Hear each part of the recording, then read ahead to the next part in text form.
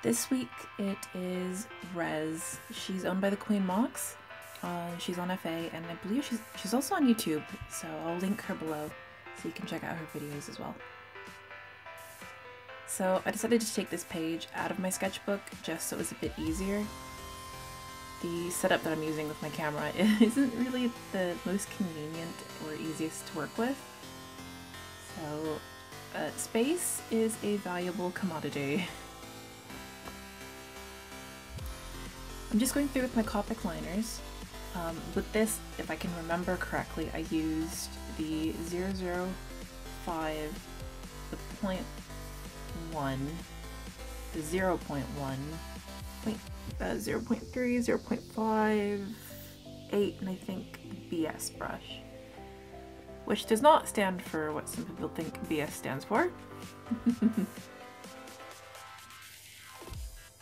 But I very much recommend these pens. I tried the Sakura Micron ones, and that they didn't really do what I wanted them to do, so I've been using Copic inking pens since 2003? I was either 2003 or 2004.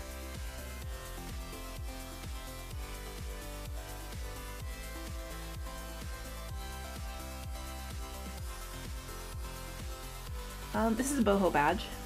At least I call them Boho badges. Boho is just a short term for Bohemian, and what I'm trying to do is kind of give these more of a nature, meditation, heavily inspired by India, just, yeah, very Bohemian. At least that's where I've gotten my inspiration for them. So in this, she has a floating scarf around her. She's got some jewelry, but I like to think that it would fit Rez fairly well.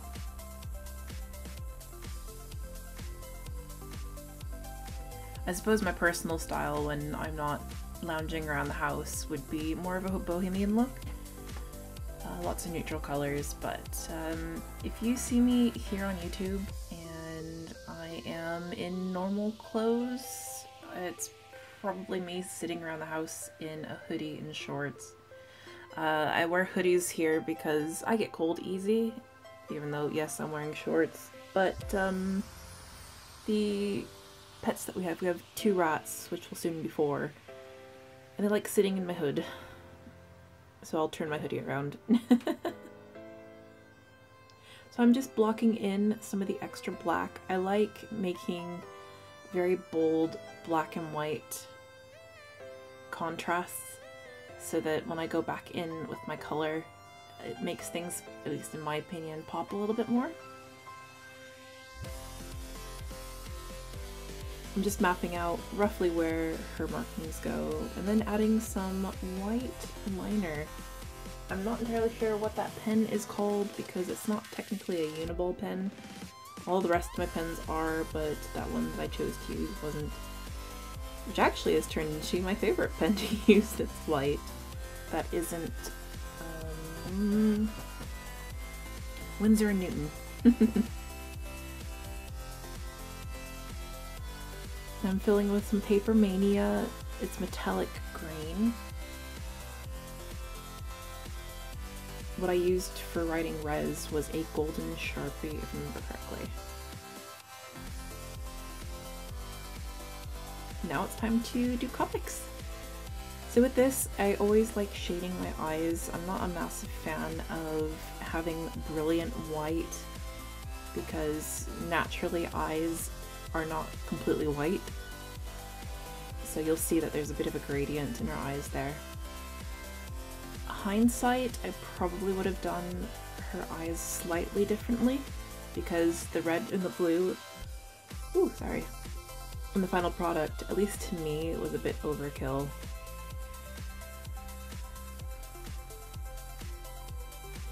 So I'm brand new to doing anything with markers. I used Prismacolor markers back in the day, like 2004, and I was not very good at them. Like, I shouldn't be allowed to touch Prismacolors ever again. Not very good. It was a recent investment that I finally got my hands on some Copic markers because I really want to break out of just doing digital work and focus on traditional as well. So Black Friday deals are fantastic, and over here in the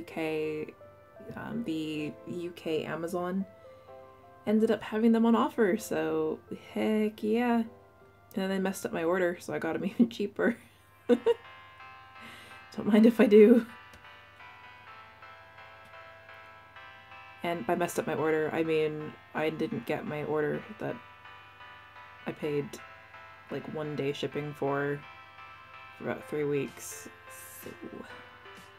And I use Prismacolor color pencils. Now those I don't think you can actually get over here unless you buy them online.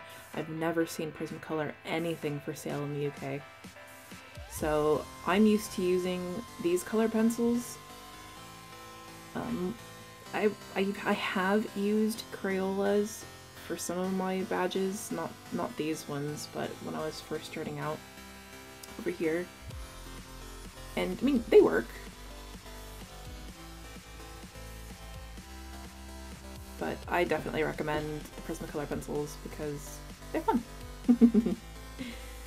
Anyways, I've got some more Winsor & Newton ink, and I liked the look of adding some extra glitter to it, so I think that part ended up getting cut off, but I've gone over the whole thing, so the entire badge is going to have this metallic sheen to it. It's very subtle, even though you can kind of see it in that one corner of the left-hand corner, and also on the tails and whatnot. After I do all of my coloring, especially with color pencils, I like to go back over it with my black pens, and then back over it again with white, and then black again, so sometimes the way I draw can be very confusing. But I've added this to some card paper that I got from Hobbycraft with some sticky spray, and at this point it's just laminating and then figuring out how I want to do the dangle badge, well, dangles rather, to finish that boho look. I'll post, sorry, I won't post. I'll poke holes into this, and I have found actually the easiest way to poke holes through laminate for these little clasps, jump rings or split rings, either or, is to use a push pin. I wish I would have thought about that a whole lot sooner. But this is the finished project after lamination was done. Unfortunately, the colors didn't come out on the camera as vibrant as they actually are. She's really cute.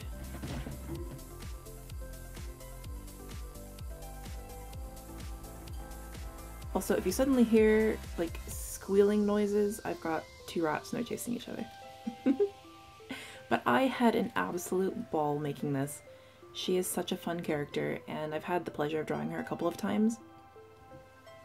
So I really hope that you enjoy it. So if you have heard of the TheQueenMox, totally awesome. Again, I'll link her down below. And if you enjoy this and would love to see more, like and subscribe.